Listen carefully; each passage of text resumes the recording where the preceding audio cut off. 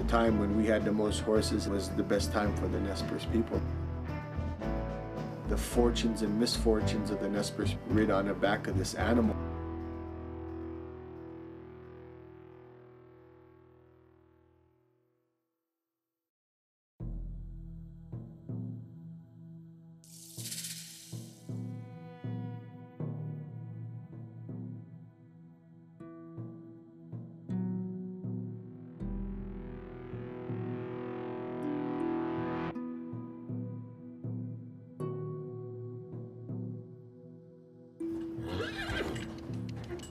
We have respect for all animals in our tribe.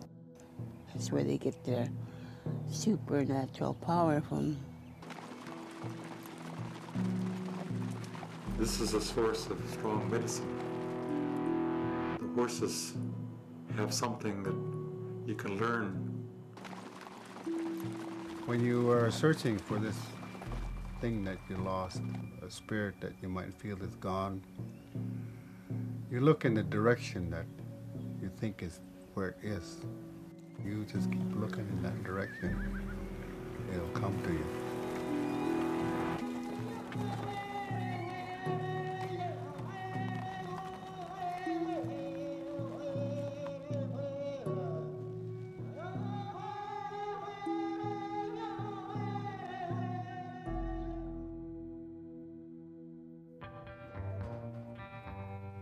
I'd read all my life about Nez Perces, how great a horseman they were.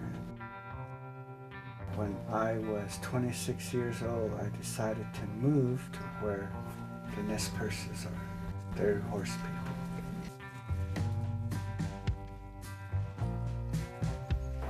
I was selected to run the tribal horse program. I didn't think I'd get a job like this. It's like a dream.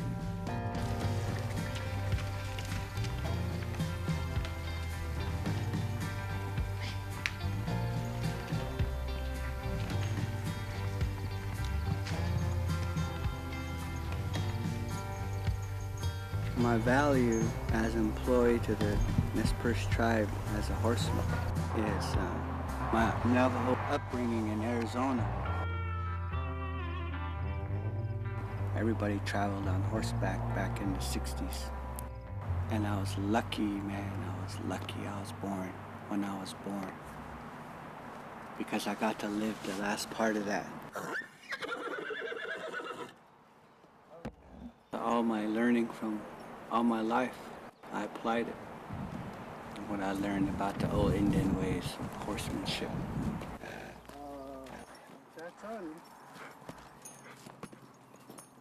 We knew him when he was down in the Southwest. It was a good thing when Rudy came up from his country. And I sort of envy Rudy in being close to the horses as he is. I think that match is a good one.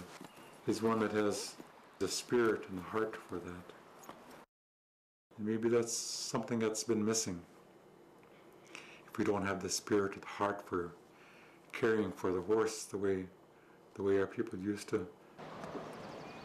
My father created the Nez Perce Horse Registry to teach young Nez Perce kids about horsemanship, kind of get them back to their roots, the way things used to be before the war. Keep him hopping. Right there. Not that end, the other end. There you go. Let him do that all he wants. It's all right. No, don't put another ring around his neck. Around his teeth. Put it around his teeth.